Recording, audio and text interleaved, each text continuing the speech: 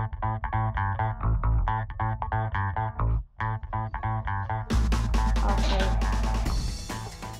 we're just going to wait for the attendees to roll in. Hi, everybody. Thank you for joining us. We'll be starting in just a few moments. I'm just going to take this time to wait for all of the audience members to join. And in the meantime, I'm going to set up the Facebook Live, which you're also all welcome to share with your own Facebook followers.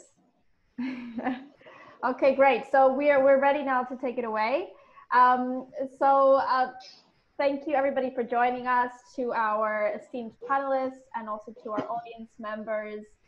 Welcome to the 6th panel of CGIAR Big Data's digital discussion series on COVID-19 and food security. The CGIAR platform for big data in agriculture works to harness the capabilities of big data to solve agricultural development problems faster, better, and at greater scale, basically feeding the future bite by bite.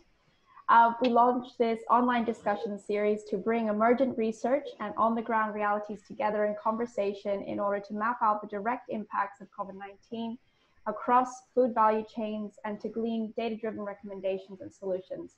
For today's panel, we will be discussing how to build resilient food systems for the future, looking at new technologies such as blockchain, artificial intelligence, and the importance of nutrition. So we're very happy to welcome today Marieke de Ruyter de Wildt, founder of The New Fork, Christine Chege, Agri-Nutrition and Food Systems Specialist at the Alliance of Bioversity International and CIAT, and Shristi Singh, a student at the Indian Institute of Technology in Patna. So before we start with our first panelist, I just wanted to share with you a couple tips on how to best engage with our speakers.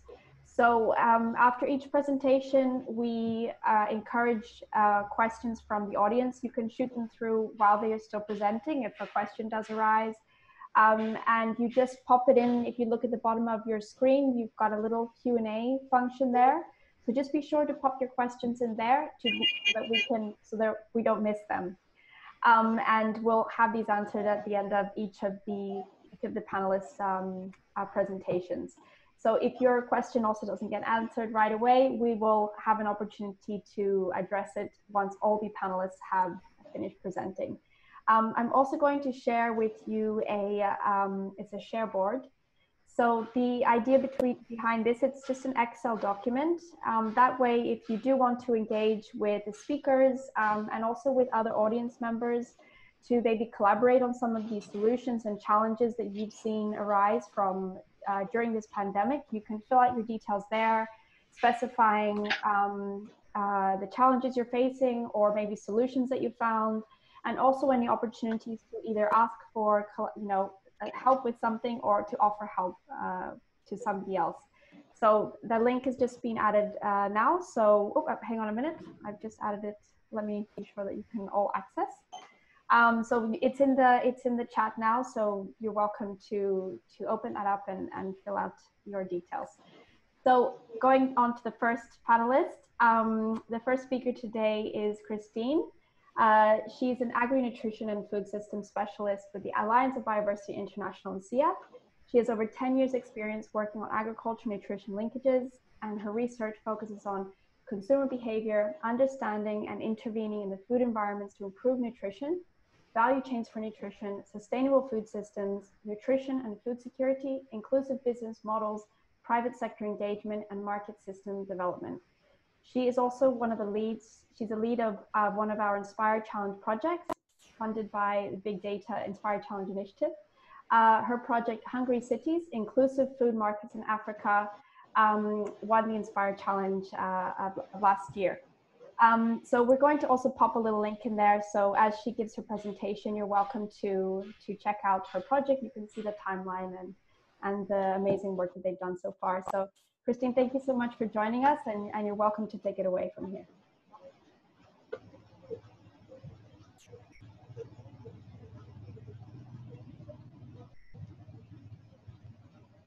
Thank you very much for that very good introduction. So I'll share my presentation right away.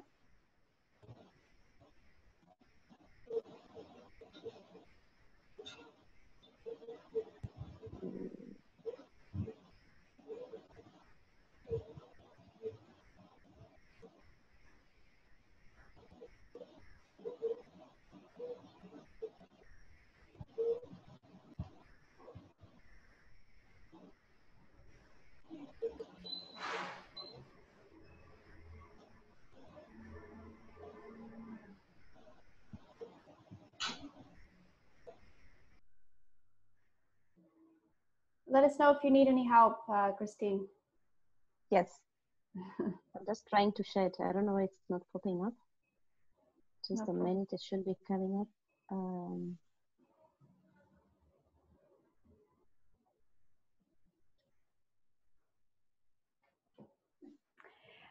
In the mean, yeah. Okay. Yes. Oh, fantastic. Okay. So thank you once more for all the people present. So just to quickly go through food systems, when we talk of the current food system situation, how does it look like? And so that we can get into perspective of understanding when we talk about future food system, what are we looking at? So in the current situation, we are really facing a lot of challenges, for instance, a growing population. And here we see the projected figures of getting to over 10 billion by 2050. Of course, that will have high demand in terms of food.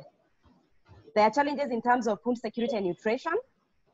More and more people are getting malnourished, and that's in terms of malnutrition, undernutrition, micronutrient deficiencies, but also in terms of overweight and obesity. So this is also becoming a big challenge to several countries, including developing countries. Also, there's an issue with the post-harvest loss and food waste.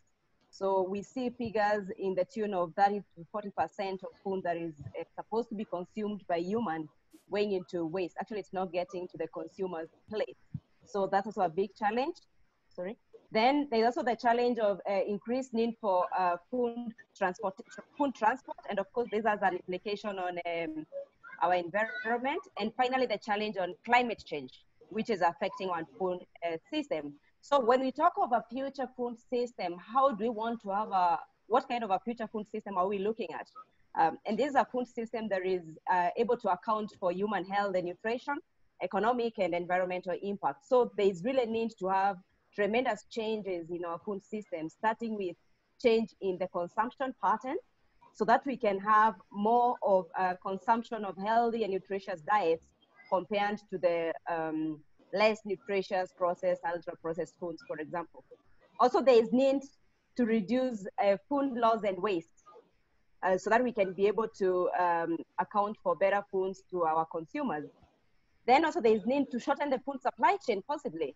So maybe looking at the possibility of strongly focusing on more regional and local food supplies. The other aspect is the issue of looking at the role of wholesale and retail markets. So asking ourselves, what does the wholesale markets and retail markets, what kind of role do they play in our food systems? What kind of food environment do they present to our consumers? And then finally, what's the role of the private sector? Can we support the private sector? An important role in changing our food system to a better food system to feed the current generation and the future generation. And the big question today is then, how does the big data, what role does the big data play? How can it contribute to changing all these food system aspects to make it a better food system for the future? So here I present to you some of the one of the projects we are implementing on improving nutrition through distribution of fresh fruits and vegetables in urban Nairobi, Kenya, and this through the Hungry Project, Feeding Hungry Cities project that has just been mentioned. So this in partnership with the Trigger, a private company in Nairobi, and the Alliance of Bioversity International and CIAT. So quickly, just to show you how the model plays, Trigger Foods links all its distribution actors, like the distribution sourcing model with the distribution. They have a cooling system, transportation of their commodities through their vehicles, which have been installed with the cooling system, therefore reducing food waste, spoilage, of course, meaning you get better food at the end of the chain. And then it links all the way to the retailers and finally to the consumers.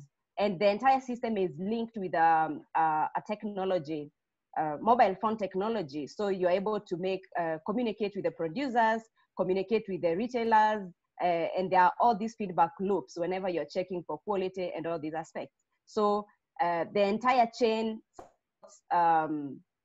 better supply of commodities from the producers who are small-scale farmers, but also the medium-sized farmers that they're dealing with, and getting the food available to the plate of the consumers in the urban areas. So in the project, the Alliance of Bioversity International and CIAT then comes in to provide technical support in terms of the research evidence of how we can use the big data to better understand how to feed the urban population, providing research in terms of the consumer studies, market studies, data modeling, structuring the data that is already available to be able to answer these research questions on how to better feed the population in the urban areas, and specifically looking at the consumption of fresh fruits and vegetables. Also, we develop data capture tools for the wholesale retail markets and consumers to understand, for example, what exactly are the needs of the consumers and how can such a private sector who is intervening in this space of the food system be able to address the needs of the consumers and not just supplying any commodities. So one of the recent studies we conducted just the last few months was to assess the impact of COVID-19 on consumption behavior of the same urban population in Nairobi. And some of the findings we see here are that really COVID-19 is affecting consumption, or rather food security of urban population. There's a big impact on the slum consumers, and there's also an equally a big impact on the non-slum consumers. So we see the green bar there is the slum consumers. Over 90% all through are affected in terms of the kind of food they're consuming. They eat lesser meals, they eat smaller meals in terms of the proportions, because they don't have enough food to eat. They have limited varieties. They're not able to eat the kind of food they prefer. And simply they relate this to the COVID-19 situation. And then when we get into the details of how is the consumption of fresh fruits and vegetables by these consumers looking like in terms of frequency and quantity. So we see, for example, here, the red highlights under the slums. We see 92% of the slum dwellers have reduced their consumption of fresh fruits and vegetables in terms of quantity and also frequency. And for the non-slum consumers, around 55% have reduced their consumption, whereas 43% have not reduced consumption. And when we ask them the reasons why they're reducing their consumption of fresh fruits and vegetables, we see for the slum consumers, the biggest concern is that their incomes have reduced. And this is because these slum consumers were relying on informal jobs. And now with the restrictions that have been implemented by the government, there's less job opportunities for them. Therefore, their incomes have reduced. So they have a big challenge with reduction in incomes, and therefore they're not able to consume these fresh fruits and vegetables. Whereas for the non-slum consumers, it's mainly because they feel fresh fruits and vegetables have become more expensive. Then when we are looking at the fresh fruits, how the consumption of fresh fruits and vegetables has been before the COVID-19 and after, or rather during the COVID-19 period, we see, so here the blue bar is the consumption of the different types of vegetables, is the consumption before the COVID-19, and the green is after or rather during the COVID-19 period. So we see there is a tremendous decrease in consumption of all the fruits and all the vegetables, except the kales. So the kales here are like the cheapest vegetables you can get in the Nairobi market. Therefore, their consumption has actually been increasing during the COVID-19. But the rest, the consumption has tremendously decreased significantly. And the same, we see the same trend on consumption of fresh fruits. And this is specifically for the slum households. So we see, again, a tremendous change, or rather decrease in consumption of fruits by these slum households. Some of the fruit items, for example, mangoes, may be due to seasonal effect, but broadly all the others really is because of the COVID, and they say they are reducing their consumption because they're not able, they can't afford, they don't have the money, and therefore they don't eat much of these fruits. So broadly, we see COVID is really affecting how the consumers, what kind of consumers, what kind of food, the consumers are consuming, and definitely these will have an effect on the nutrition and food security of this population. And we see a role for private sector here. If they get this kind of information, then can they tweak that information, make use of it, and then be able to supply the kind of foods, fruits and vegetables, these nutritious foods to these target consumers, so that we can have a lesser impact in terms of nutrition and food security. Thank you. Thanks. Thank you so much, Christine. That's that's just so impressive that you've been able to track this, and what a significant change in that. You know, I mean, it must have had such an incredible impact on the consumers. So, yeah, fantastic project. I guess I would be very interested to know. So what have you done within your project to try to address this issue? Yeah, I would love to hear more about that. Yes. So within the project, like I mentioned, we were working with the Trigger Foods, the private company.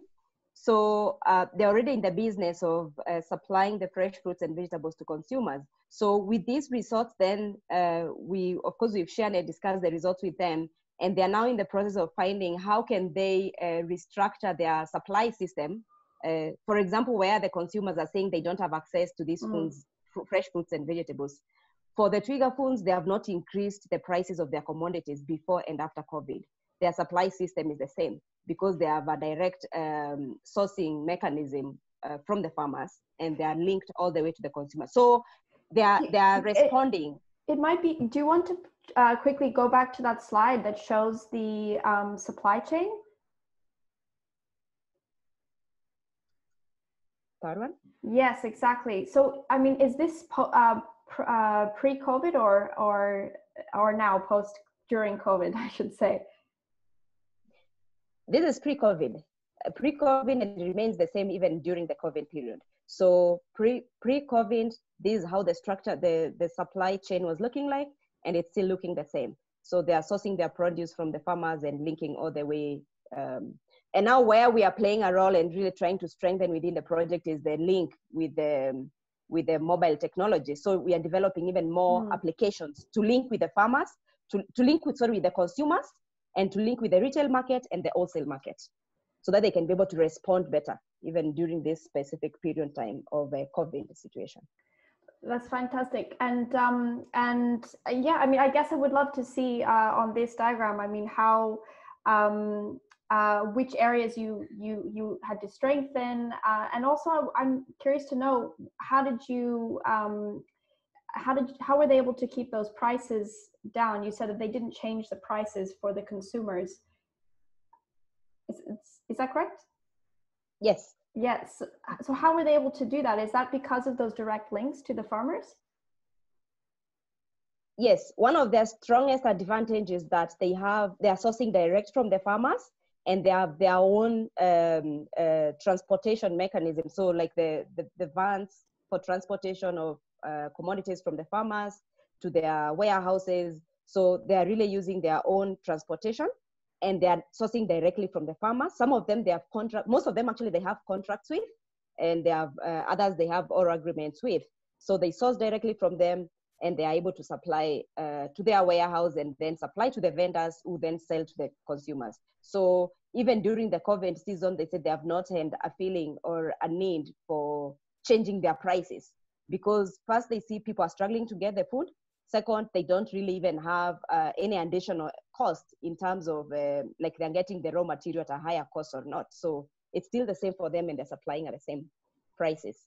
And actually during this COVID also, they have opened up other avenues to access food, because as we know, with the restrictions in movement and all these other restrictions that are put in place, not many people are able to go to the outlets to purchase food. So they have also opened online sales points, so where people can buy their commodities still through the online system. And were there any sort of big changes that any other changes you've had to make in response to this pandemic? One of the big changes, I would say, it's how we did the studies. Okay, because initially the initial idea was that we would do a face-to-face study to get the contacts to the different consumers. We would have like a bigger coverage, like for the many areas within Nairobi. But then when we were just starting the study, the COVID-19 hit us. So we had to quickly change how to start the studies, and we were able to do it using the mobile application, so telephone calls and very few key informant interviews, but most of them were through the telephone interviews. And quickly then we picked it up and we were able to have the study conducted. And the next level now we are going to use what we call the 5-question, again, another application that we'll use to follow up on to understand how the consumers are going on with the consumption, what are the challenges still there, or what has lessened, what has become worse. And we are starting these studies next week. That's fantastic, Christine. Again, any panelists who want to shoot through any questions to Christine or any audience members, you're really welcome to do that. And if there isn't time to answer them now, we can also answer them at the end of the, once all the panelists have presented. I think we'll move on to the next panelist, to Marieke. So Marieke, thank you so much again, Christine. So Marieke, Tanzanian-born Marieke is the founder of the New Fork, a blockchain for an agri-food company based in Amsterdam, the Netherlands. She started her career with computer science at Wageningen University and worked on farm data for 20 years in over 40 different countries. New technologies like blockchain accelerate positive impact on farmers, consumers, and their global society. The New Fork is passionate about increasing the adoption of new tech in global supply chains. Marieke, thank you so much for joining us today. Please tell us a little bit more about that. Yes, I will. Yeah, thank you. And yeah, I'm talking to you from Amsterdam. Previously, when we were preparing this session, you said that maybe this is some of, because of the green, some more tropical area, but we're in Amsterdam. And we're based in the startup scene of Amsterdam, which is located at Science Park. The New Fork is 3 years old now, and we focus on new technologies, pretty much dominated by blockchain at this very moment. And of course, my question to the previous presentation is, of course, on technology. What technologies are you using, and how do you see that technologies can help you strengthen what you're doing at this moment? But I'm sure we'll get back in the wider discussion.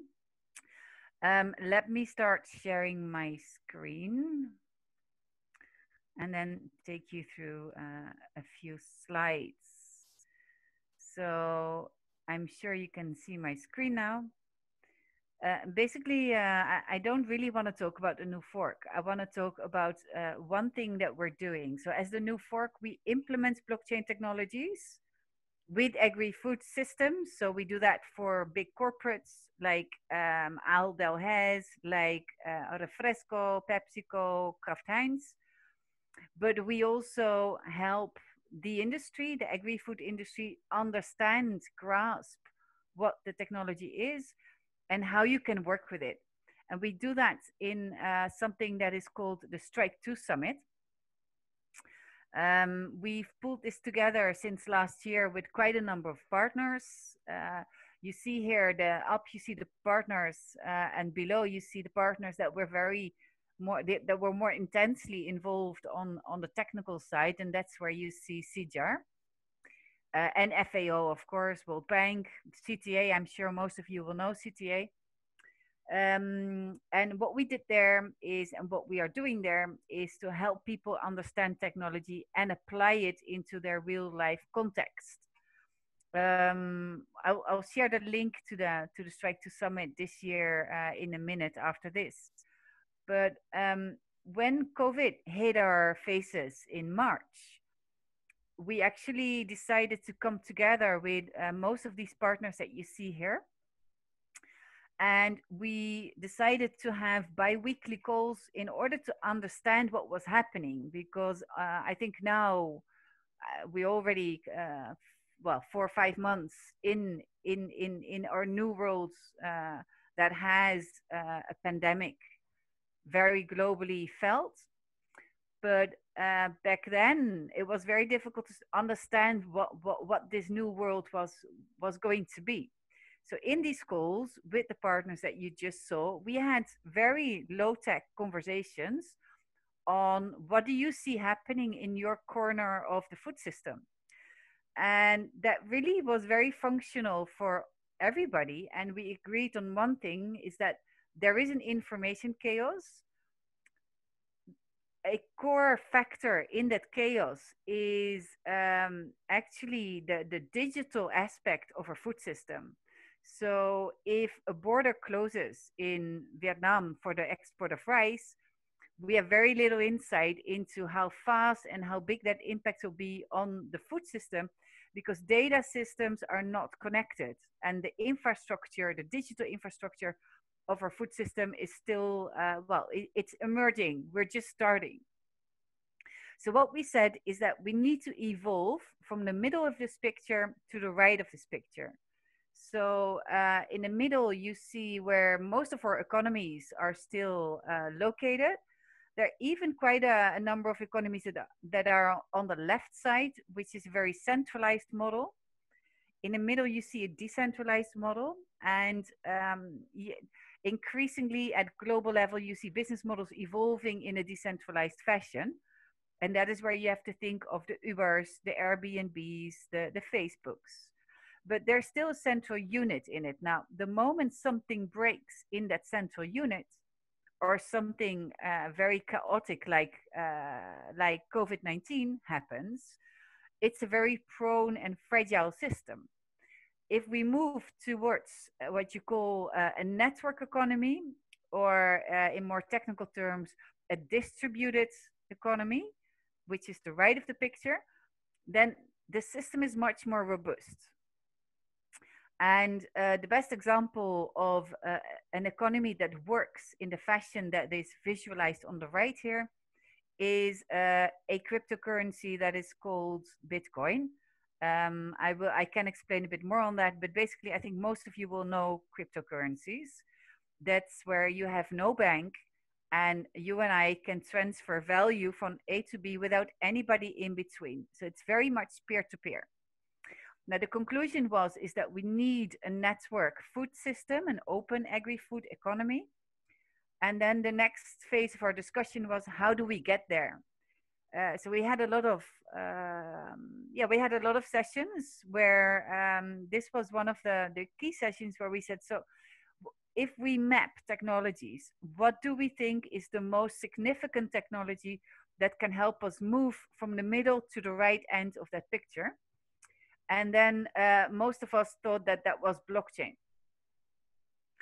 Now, what is blockchain? And if anything, from these few minutes of mine, I would really like to inspire you to get to know more about this technology and try and understand what it means for you. But the reason that it is, it's you can think of it as an Excel sheet or an Excel system, with a few differences, that everybody has the same copy of that Excel system or sheet. And once I put something in, so once I put a 3 in, I can never get it out.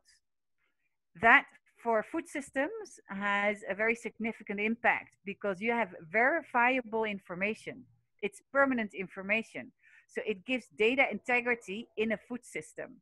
And I am very strongly convinced that data integrity is critical to move from that middle to the right part of that picture.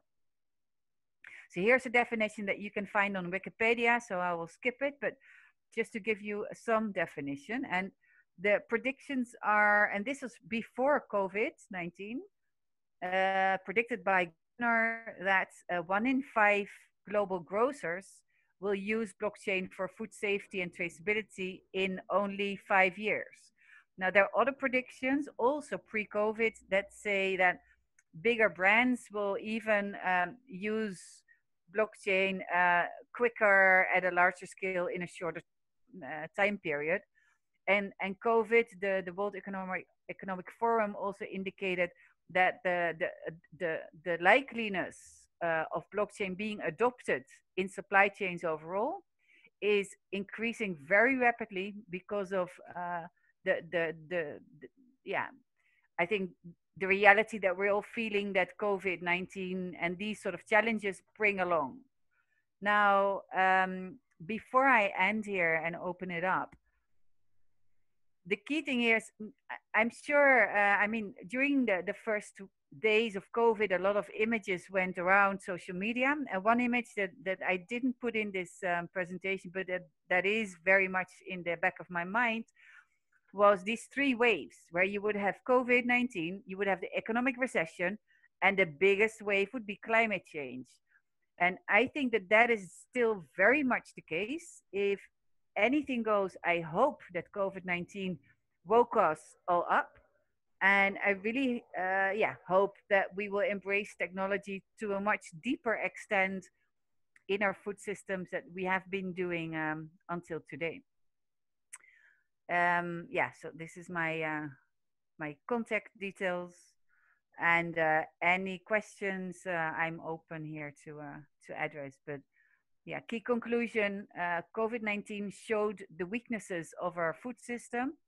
A large part of that weakness is, of course, in policies and disconnected policies, international policies, but a very strong limitation to react to a crisis is the lack of access to good data and good information.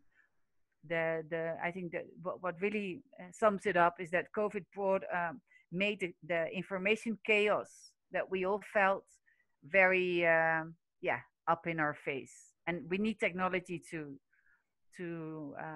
loosen and organize that. Thank you so much, Marieke. So I have a first question here coming in from Jorge, and he wants to know, how can you advance blockchain in informal markets? So he clarifies advance as in integrate. Yeah. Okay. First of all, you can use ready blockchain technologies like cryptocurrencies. I'm a strong believer in cryptocurrencies. Cryptocurrencies are very, they have a very bad reputation, which is not justified. So I think the use of cryptocurrencies really helps informal markets. If you look at the adoption of cryptocurrencies, it's biggest in countries like Zimbabwe, in countries where the normal or the formal financial system is very limited, if not to say is broken. That is where you see these sort of new technologies are adopted quickest. And second, there are quite a lot of already off-the-shelf blockchain technologies suitable for either the production side of food or market sides. And that's also where you can start using them. Thanks. That's a really interesting question and answer as well. I mean, I guess this is, when you're talking about cryptocurrency, it is something that I guess there is some fear as well that if it is a digital currency, would it be affected by market fluctuations? Yeah. And this is, I mean, to put it very bluntly, our current system, our current financial system is, in my understanding, very corrupt. It's very political. It's very superficial. Because who decides the gold standard? Who decides exchange markets? It's big money that makes that clock tick. And it's, I'd say, outdated politics that make that system work. I think it's time for a pivot on the financial system that is already taking place. And this is in the field of cryptocurrencies. One of the reasons why it's got such a bad image is that none of the vested interests are happy with a disrupting system. So it's very inconvenient to have a money system that you cannot control as a government. And this is, I mean, I think everybody should really inform itself or yourself to get your own opinion. Don't believe the media. Get informed and shape your own opinion. But the image is very bad because of, I would say, limited communication on the technologies. So I guess a question after that. I mean, talking about this incorrect perception of blockchain, how has this pandemic, has it shifted that understanding through that increased application? yeah, it made the need for it much more apparent. So if am I still sharing my screen? I think, Oh right? no, I've switched it off, but Oh yeah, you're welcome yeah. Me to quickly, reopen. yeah. Let me do that quickly because um, you see the picture now, eh? And I Yes. won't make it bigger. But so central banks, but also like CGIAR's data systems, they are in the middle. So you want to have much better access to much more data. And you can only do that if you evolve from the centerpiece of this picture to the right hand of this picture, to the network data economy, whatever economy you want to label it. So the adoption of cryptocurrencies is definitely increasing because of COVID-19, but just so cryptocurrencies and blockchain are related, but they're definitely not one and the same. Blockchain is the technology, and Bitcoin is a use case of that technology. But for example, in food, to create a product passport, we don't use any cryptocurrencies. So you can use blockchain without staying away or with staying away from cryptocurrencies. I guess that's also something I would be interested in understanding a little more about. I mean, you've seen an increase in the application during this period. In what areas have you seen it most applied? And could you, in traceability, could you also, I mean, looking at Christine's project as well, for example, looking at nutrition, how could blockchain be an important part of that infrastructure with these food supply chains? Yeah, well, great question. And referring back to that same picture without putting it on the screen. So if you look at nutrition, if I'm eating a product here now with a sachet and a code or the barcode and some vague statement of the nutritional value, that value that I read on my package is all based on data systems that are not necessarily up to date and are definitely not connected. So if you start implementing an infrastructure that allows data to communicate, then I suddenly can have a QR code that I scan, and then I get access to the real information. Because I don't know who in the audience knows that the barcodes, the information that is tied on to barcodes, is tied onto a database that is kept by organizations like GS1, which have databases that have been calibrated in the 80s. So the nutritional value of a ingredient has been calibrated a long time ago. And I know that for a lot of products, the nutritional values are definitely different from 20 years ago. So blockchain allows a much more real-time communication of the data that is in a food system. And that is essential for nutrition. I think, I mean, we know very little about nutrition as a consumer. You know, you buy you know how many sugar and how many fats are in it, but that's it. And Christine, I mean, I think there would be a great opportunity also to hear your thoughts on this, maybe after Marieke's presentation. I want to pull a couple of these questions now from the audience. Mohammed, I'm not sure exactly where the question is there. Would you mind to rephrase it as a question? He's made a comment that these cryptocurrencies are very hard to manage and more volatile than the currency we're using, which is something that you addressed. And Nicholas followed up asking, with so many cryptocurrencies so many cryptocurrencies turn into commodities rather than transactional currencies. So what will change this? Yeah. Good questions. The reason why it's so volatile is that it's a very young market. So it's exactly 11 years, the technology itself. The cryptocurrency markets are younger. They're I would say like maybe even 3 years, since 3 years are really active with more people joining in. Now, more people joining in means that there's a lot of trading happening. And it's the same traders that are in our commodity markets that are now trading in cryptocurrencies, and they have one objective: to get quick money, and that makes it very, very volatile. But yeah, and again, I mean, there are also cryptocurrencies that are less volatile.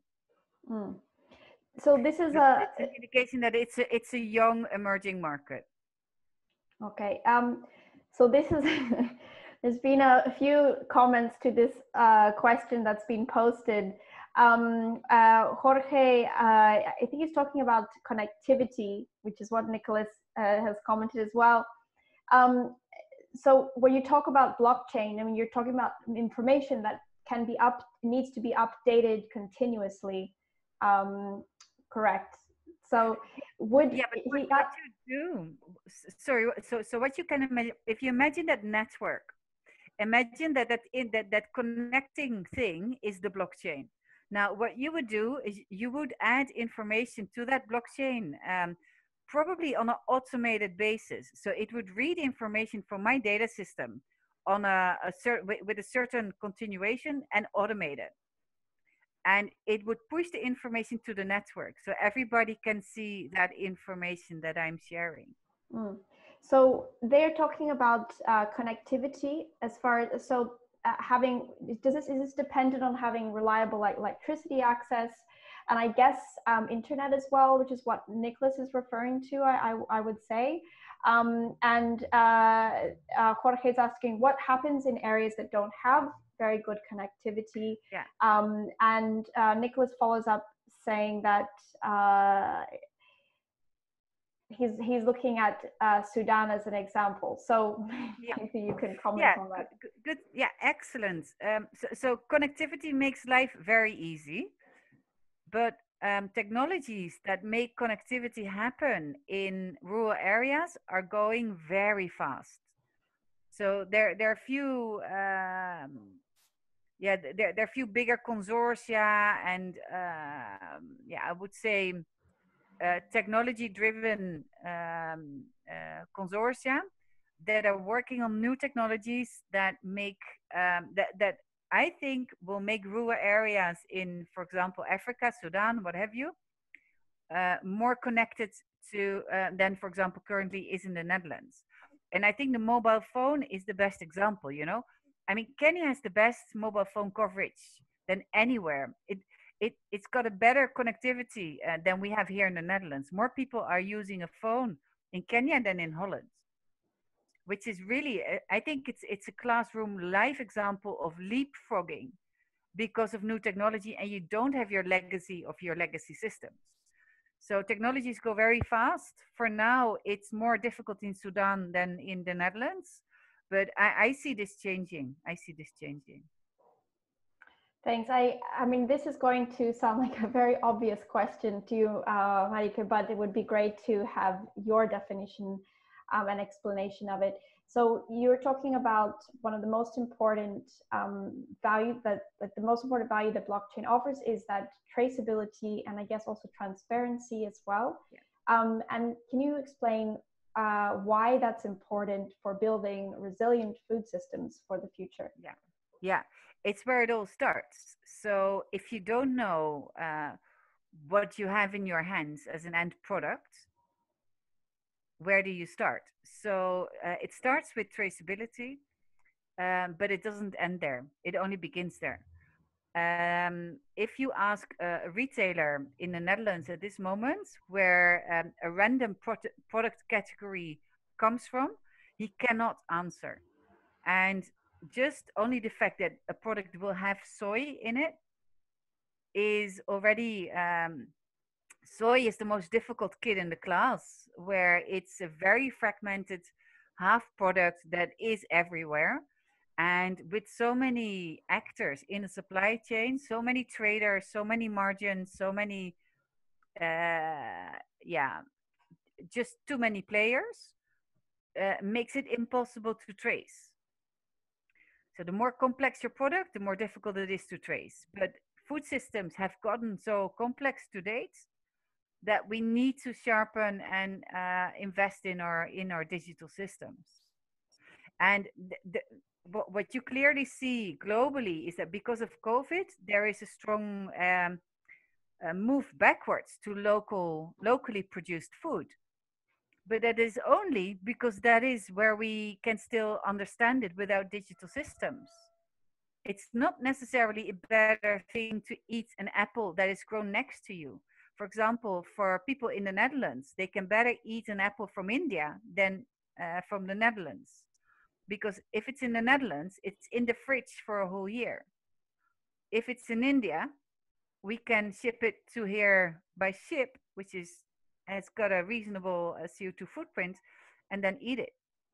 So this whole sort of reaction to local is because we have no idea how to deal with the global system. And this is for it. I think it's an indication that, you know, we're just beginning to improve our food system. Thank you. I have a question here from Devendra. They ask about IPR on data sharing in blockchain technology. Yeah, I guess so, yes. Yeah. Yeah. So, I mean, yeah, data, this depends on so many factors, but basically, it doesn't, the fact that blockchain makes data unforgettable, right? So it registers information in an immutable fashion, has attention with the GDPR. So in Europe, we have the GDPR, which says that you have to have the right to be forgotten. This is a law, a regulation that was designed to protect you from the Googles and Facebooks and you know, the data wolves. And I think I'm proud that we have that regulation, and that has attention with blockchain, because in blockchain you become unforgettable, and in the law you have to have the right to be unforgettable. Now, a year or two later, we already have ways around it. We can deal with it. So if that question refers to that, that's the answer. But yeah, on the other hand, on property rights, on data property rights, it's a big theme. Most of blockchains are developed in an open source fashion, which makes this whole international property, the IP debate obsolete, because it's in the public space. Thanks. I have another question. We seem to have lost Shristi a little while back. We've been trying to get her to reconnect. I think she's having some connectivity issues, so really we apologize for that. If we are able to have her join before we finish the session, we will do so. Another question here from Jorge. He's looking at it in the agricultural context. So he asks, do you have a mental model of the mechanism to make the blockchain technology thrive in ag? For instance, how do you make sure that the learning curve is not too steep, especially in rural areas where there's like educational disadvantage? Yeah, we give them, so we do have some sort of mind maps that guide you through, it's like a decision tree. We have quite a lot of material on our website. It's called the Cinema. But most of all, we have a blockchain masterclass where you develop your own use case, and we help you progress on your own use case. It's on the 24th and 25th of September. I'll put in the link. So that would be, I would say, the easiest way. And otherwise, give us a call, reach out, and we'll help you. Thank you. So I think at the moment, that's it. We haven't been able to reconnect Shristi again. So unfortunately, we're coming to the end of the session now. Usually we like to take a nice screen selfie before we finish. So Christine, if you want to, and Hannah, maybe Hannah is our other comms deputy. She's working behind the scenes to make sure that all the technical everything goes smoothly. So we'll take a quick photo and then I'm going to pop a couple more links in to the chat for the audience members. So I guess Hannah, will you take the screenshot or will? Yeah, or will, I'll be our okay. Zoom photographer. So everyone put on your biggest smile. I'll take a selfie. 3, 2, 1. Awesome, thanks. So we're having some requests to share the presentation, which we can also do that. Of course. So yeah, we'll also be posting this recording and a few of the other recordings at a later date. Marieke, you froze at the perfect moment. Go. Yeah.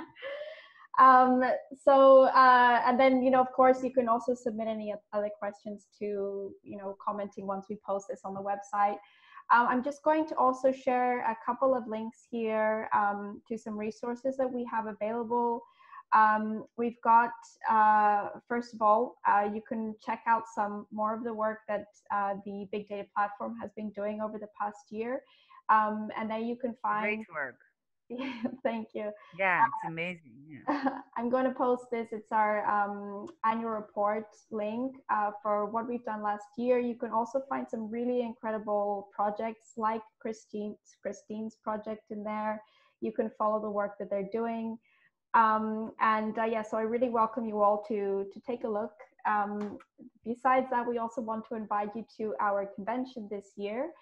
We usually host the convention in a different place every year, and this year, obviously, we've had to pivot a little bit, and we'll now be launching a fully accessible online and global event, and you're all welcome to join us. It is also the first one CGIAR event, so we'll be featuring work from all of the different centers across CGIAR. So it's really worth it to have a look and to register now. I'm just having a problem like copying this and putting it into the chat, but I've got it now. Registration is free as well, and it's really worth it to attend. Marieke has been one of our presenters the past few years, and she really does a fantastic and engaging session on blockchain. And that's it.